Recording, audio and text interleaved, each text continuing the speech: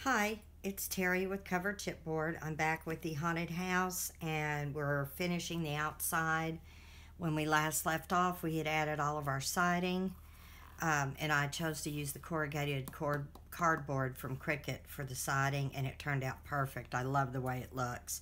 I did want to mention, don't worry if they don't meet up exactly. Those are going to be covered with trim. So I'm using several different paints. I've listed the colors in the blog post, but I've got a dark gray, a medium gray, and a mossy green. And then I might be using some black and white as well. I'll just have to see as I go. But to get started, just use the darkest gray, paint the whole entire base. And you want to make sure you get up here real good. And if you hit the white, don't worry about it right there because it's going to be covered with trim.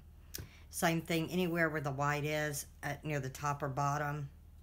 If you hit it a little bit like I have, don't worry about it. It's either going to be covered with trim or you're not going to tell when we get done painting.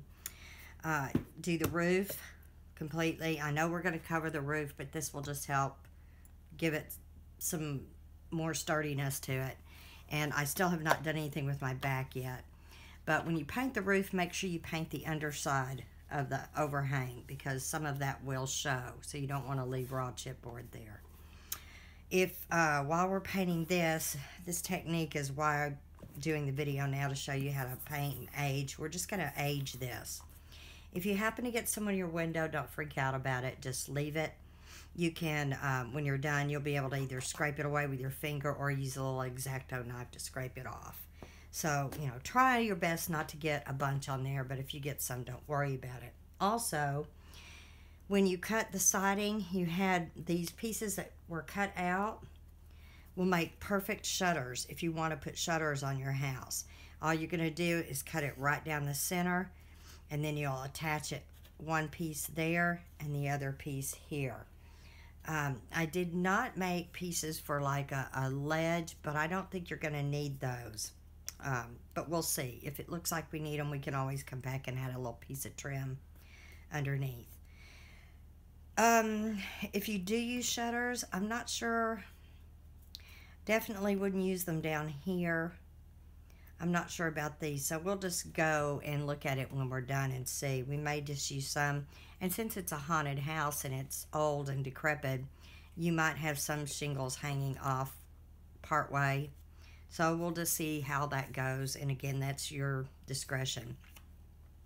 But if you use the shutters, you'll want to paint them also this darkest gray color. So, but we'll get to that later on. Right now, I want to show you this technique. And I'm going to use the medium gray first. And you need to have paper towel. And I'm just going to use out of the lid for right now. I don't have a really stiff brush. The stiffer brush, the better. And what you want to do is dip your brush in the paint.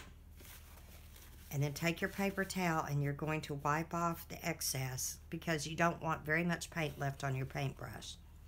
And because this is rigid, you're going to work this way down the house. And you just want to keep doing that until you get a pretty good bit of distressing on it.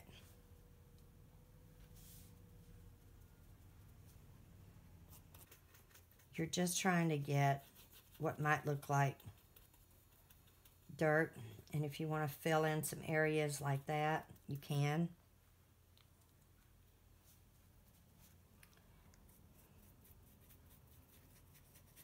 And if you get some up in there, don't worry about it. Again, that's going to be covered with trim. You don't have to get all the way up in the corners.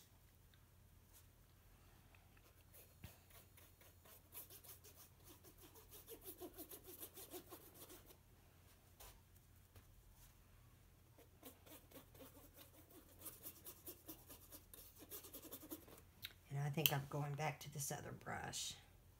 I think it's easier to work with. And it'll cover more. Now typically it's going to be dirtier down near the bottom.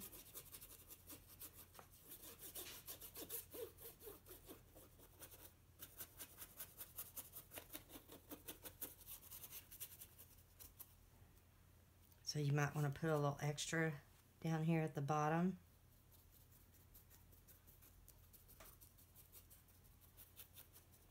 And around the edge it might be a little dirtier. So I'm going to do a little bit extra on the edge.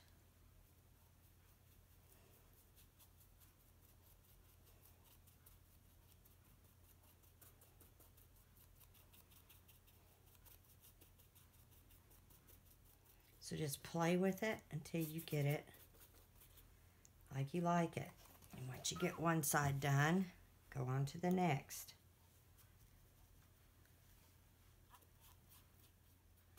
And so then, once you've got that done, you want to go back to your darker gray with a different brush.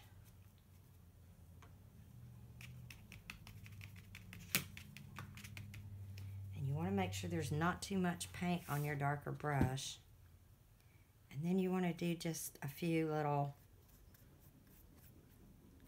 places like this.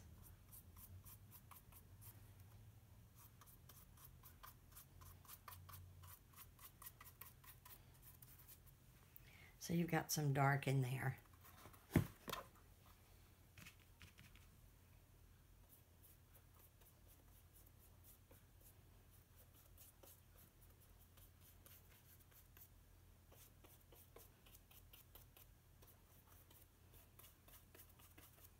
It takes very, very little of this dark.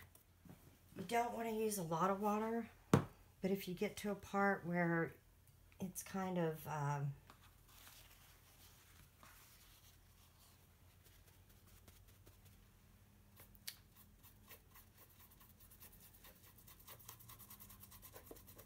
where it looks like too many lines are there, you can use some water to kind of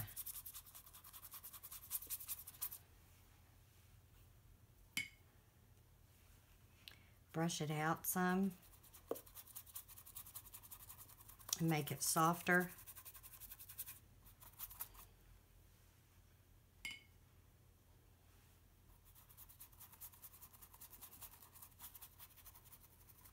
Got a little harsh there.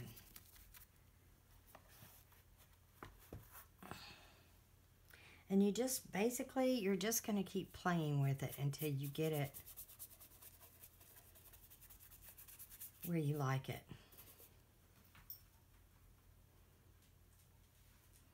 Till it looks really old. Again, be careful with your water, because if you get too much, it's going to make your paper kind of tend to shrink up. Whoops.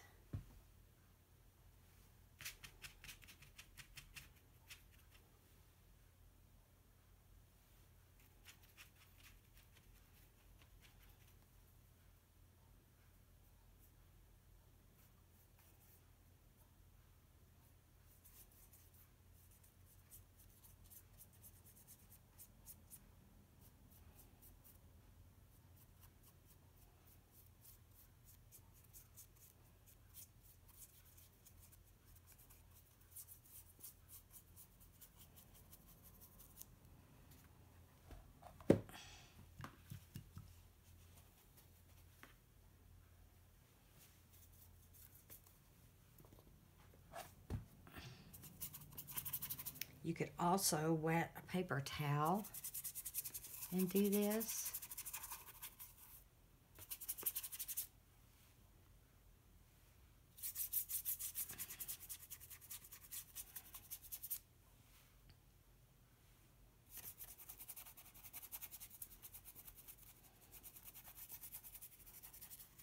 And if you get too heavy of an area that you don't like, you can always come back with the lighter gray on top of it.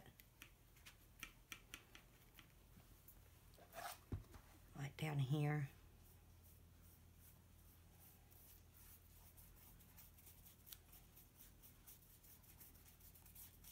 And smooth it out.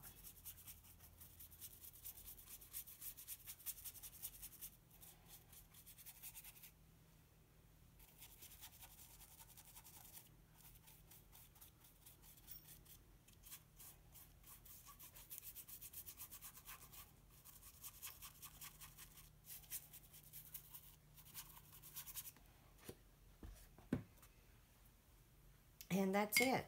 That's how you would paint it. So you'll need to do this on all sides.